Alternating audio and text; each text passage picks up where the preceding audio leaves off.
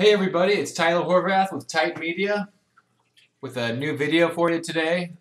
We are going to be talking about accelerated mobile pages, or AMP, and we're going to talk about how to implement those into your WordPress website.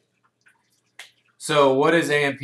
Well, as we said, it stands for Accelerated Mobile Pages, and it's a way to build web pages for static content that render much faster than a normal HTML page. AMP in action consists of three different parts. There's AMP HTML, which is the HTML that has some restrictions that makes the performance more reliable.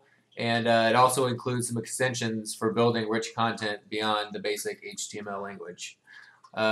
Second, you have the AMP JS library, the JavaScript library. This ensures that there's fast rendering of AMP HTML pages and that there's no slow JavaScript to slow those pages down.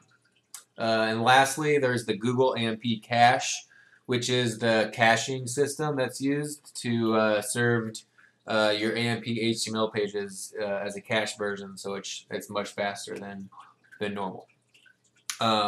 So how do you put this on your WordPress website so that it's available for mobile users searching for content in Google? Well, we're going to show you how right here. So first thing that you're going to want to do is log into your WordPress site and go to plugins and add new. We're going to be adding two different plugins that they work together to make your pages AMP possible. So go to search at the top, search for AMP, scroll down and find this one down here by Ahmed Khaludi, and it's got the white phone with the blue lightning bolt on it. Just install that, and once it installs, click activate. Now go back again to the plugins page and click add new again.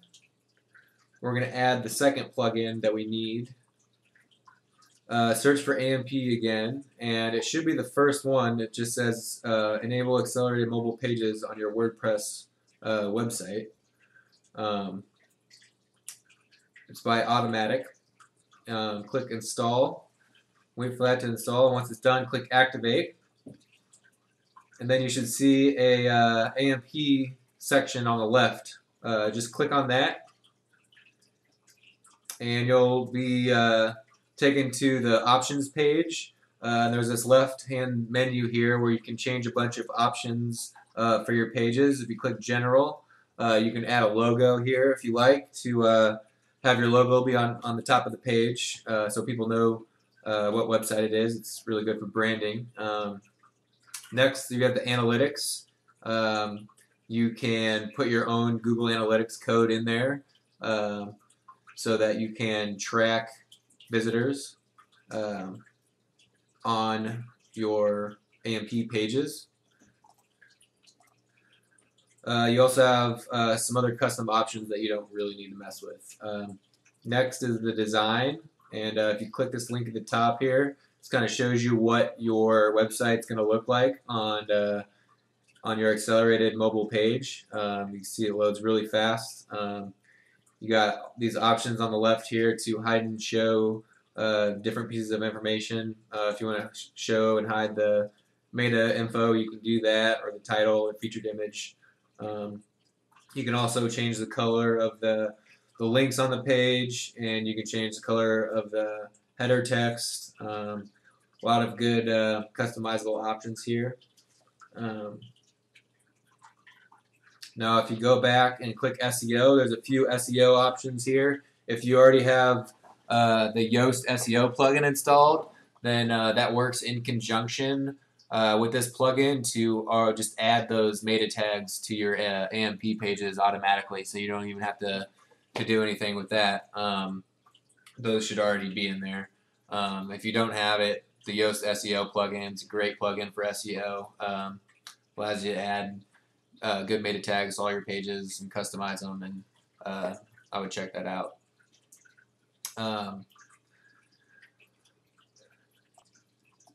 Next, we have the menu plugin, the menu option.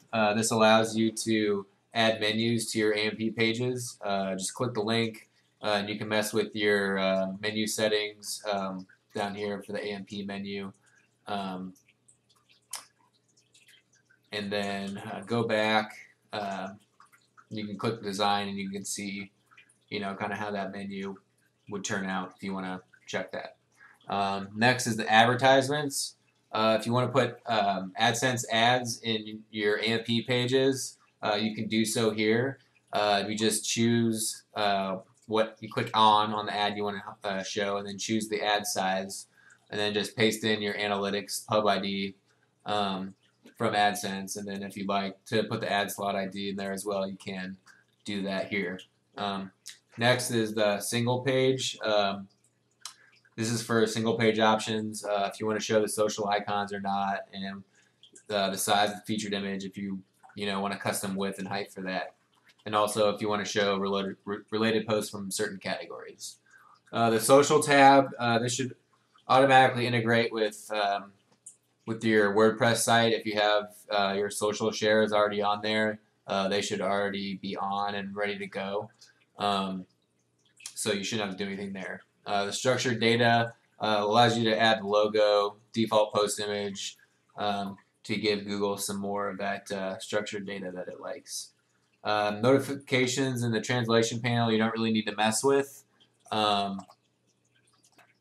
now we are going to check and see if it worked. So go to a post and go to view page source, and then click Control F or search, and search for AMP. And you'll see the link to our new AMP page. And this allows Google to know that this is an AMP page, and it will show it to mobile users if people are searching from their mobile phone. So if you want to see what the page looks like, you can click on it and check it out. It loads really fast. That's the point of it. It's pretty basic. But it looks really good on mobile phones, and it loads really fast on mobile phones, which is why Google prefers these pages over other pages. So that is how you add AMP pages simply to your WordPress site. Hope you enjoyed this video. We're always posting new content every day, so be sure to subscribe to this channel and follow us on Facebook and Twitter and LinkedIn, and have a good day.